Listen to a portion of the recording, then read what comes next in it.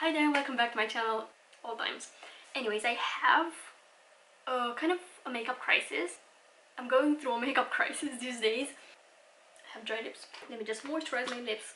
So, the thing is, I am not 100% happy with the looks that I do. And I will be trying to do bolder looks. I will try to do more looks that have that wow factor in them, if that makes any sense. I got a request to try out a technique which, what was her name? Smitha Deepak, but I'm going to write it down in the caption because probably my pronunciation is not right. But she did this hack video that involves mixing pigments or scraped off eyeshadows with eyeshadow primer and just allowing you to make precise lines with that. You can turn pigments into foiled shadows and stuff like that, and I'm going to try out that technique today. I do have a little bit of mascara on my eyes. We're going to try to ignore that. It's going to fall on my face probably throughout me blending eyeshadows and stuff like that. Oh, it's the Fenty mascara. It's not that great in terms of wear time. It really crumbles and falls on the face. So I do expect that to happen, especially if I'm going to blend shadows on my lid. Let's get started. So I'm going to try out that technique and do that kind of a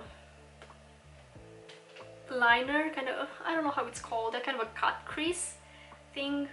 You're going to see what I'm talking about. I'm going to apply a little bit of concealer to serve as a base. I didn't really do my makeup with mascara on, so we'll see how this goes. I saw a lot of people do mascara first and then eyeliner, and I don't get it. I mean, it's hard having lashes in the way when you're trying to do things. I'm really excited for this because I have a lot of pigments that I'm not using. I do have lots of pigments from Makeup Addiction Cosmetics. They sent me these in PR a while back. I think I have a rough idea of what I want to do. I'm going to use these two pigments, the Ex-Boyfriend shade and the Ink Jet shade, and create that shade that I don't know how to call. And then maybe use Silver Lights, which is the darkest one, and do some additional lines near that. We'll see. I don't have a mixing plate, so I'm just going to use my hand.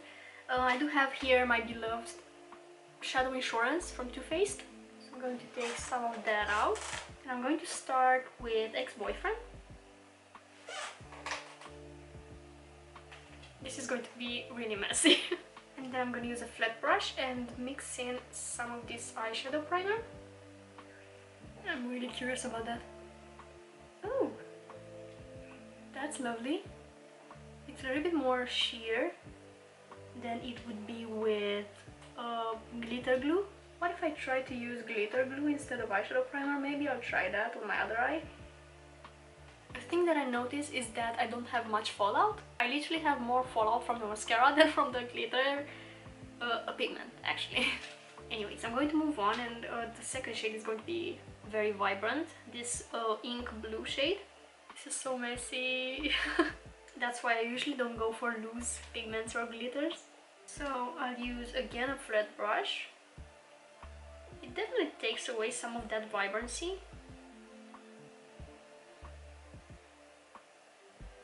I'm curious to see how it reacts with the glitter glue instead of the eyeshadow primer. You can definitely build it up, but it kind of looks a little bit patchy. Here at this border I will try to fade them into one another. Something about my color choices that look very superhero-like lately. Just going to try to lift this side here. Like, I kind of want this side to be a little bit more straight and not as arched as it is right now. I'm pretty sure that you can use this technique only for graphic looks.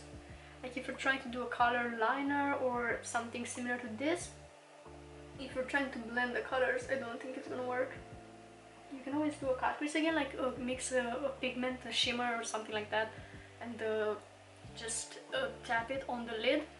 Okay, here I have the NYX glitter glue, and we're going to try the same thing but with this product instead.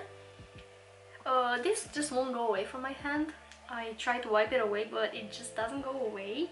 I'm just going to use the same brushes because why not, and mixing the glitter glue. It should be kind of the same result, that's what I expect at least. Yeah, it kind of feels the same. I think I just applied a little bit more on this side. That's why it's looking a little bit more vibrant. Okay, I always use pigments over glitter glue, but I just applied the glitter glue first and without mixing them before applying. I think I'm also going to fill in the edges of this side because they're looking quite sheer. Let's see the blue part. If we experience that same kind of patchiness. The blue is just so messy though. Damn it. You gotta be careful with the amount of pigment that you mix in. You kind of need it to be a paste. And if you use too much pigment, it's just going to crumble and fall apart. I think I have pigment everywhere. Like my desk is blue, I think my floor is blue. This is going to be a mess to clean up.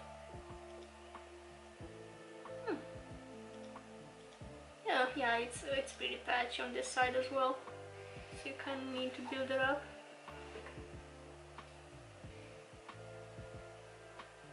And again, fading it into the other color. So yeah, I don't see much of a difference in terms of application. It's kind of the same whether you use eyeshadow primer or glitter primer. Now that I look closer at it, I feel like the glitter primer side is much more pigmented. Even the blue is so much more vibrant somehow. And it's shinier. Somehow this one is not as reflective as this one.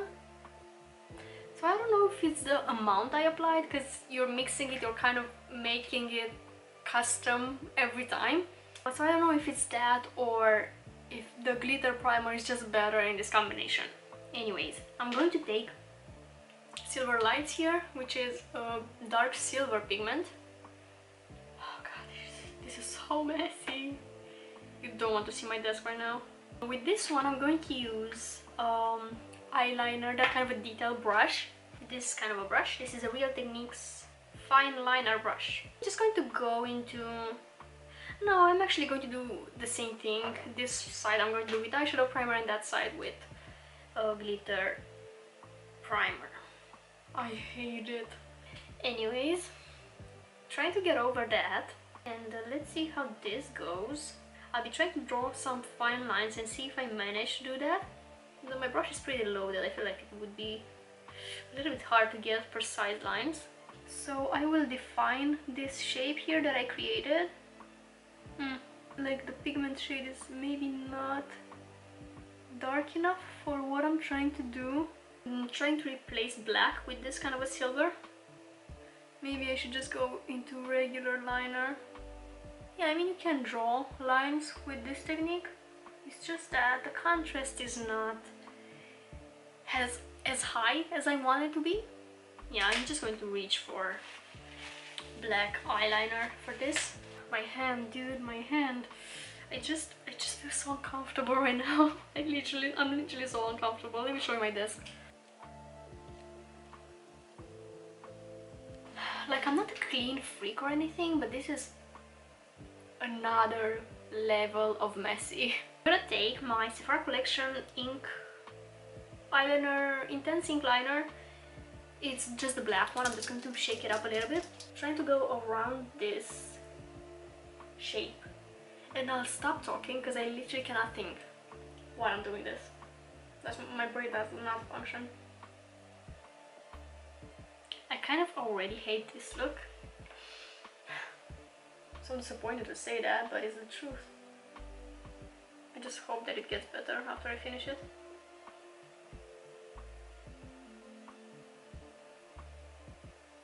Oh wow, the way I despise this look is actually unreal. Just going to finish it up with a few more lines. I don't know if lashes are going to save it for me today. I'm gonna try.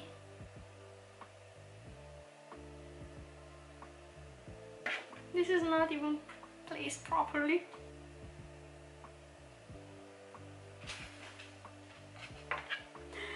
Damn, this is so bad. I did say that I hated my makeup lately, but none of the looks was so bad as this one.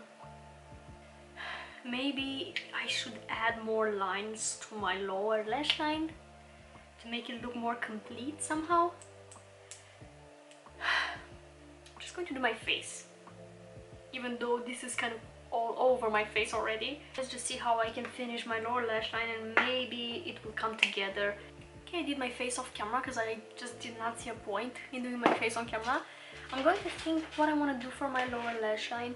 Probably again some kind of a graphic liner situation, that kind of a... You got it, right?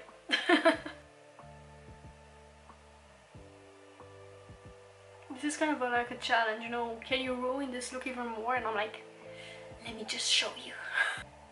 No idea what's that. I don't know if I can apply this pigment on my waterline though. That might be a painful experience. I think I'll just go for a cream color like that and just call it a day. Don't ask me what this hairstyle is, I literally just wanted to get the hair out of my face so you can see the look. Like, keeping my hair down would not be the best choice with this look. The whole look is a little bit weird. The makeup is a little bit weird, the hair is a little bit weird. In the end, I don't dislike this whole vibe as much as I did. I mean, it's kind of bad. If you look closely, it's kind of patchy, the lines are not that straight, but like, it's kind of cute somehow, you know? It's weird. I actually wanted to try this more for that technique, so let me know if you will try that technique by the YouTuber that I'm going to mention below. She's very popular, you've probably seen her videos on your feed a lot of times. Her videos always get popular because she does like interesting techniques. You kind of have to work with it. It looks kind of patchy, but maybe you won't try to do such graphic looks as this. Like I said, if you're trying to do a cut crease and trying to place down a pigment on the lid, I feel like this could be a great technique for that. I'm still looking at the makeup and trying to figure out if I want to add anything else, but I don't know. Thank you so much for watching. Let me know your thoughts about this look. I won't get mad. Like, I don't really love it either, so... And I know it's not my best work. I don't know what is my best work, but it's not this one. I have lipstick on my teeth. I'm sorry for that. Thank you so much for watching. I hope you're having an amazing day, and I'll see you next time. Bye!